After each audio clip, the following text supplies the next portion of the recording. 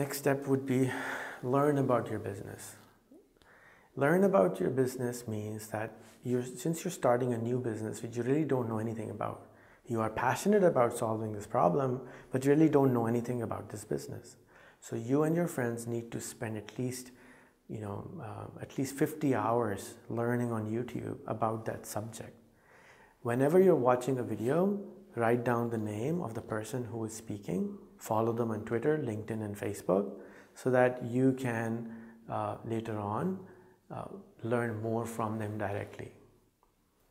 And I strongly suggest that whatever you learn after every hour, make a video and explain what you learned today and publish that video on your Facebook group, on your Facebook page, that this is what we learned is going on.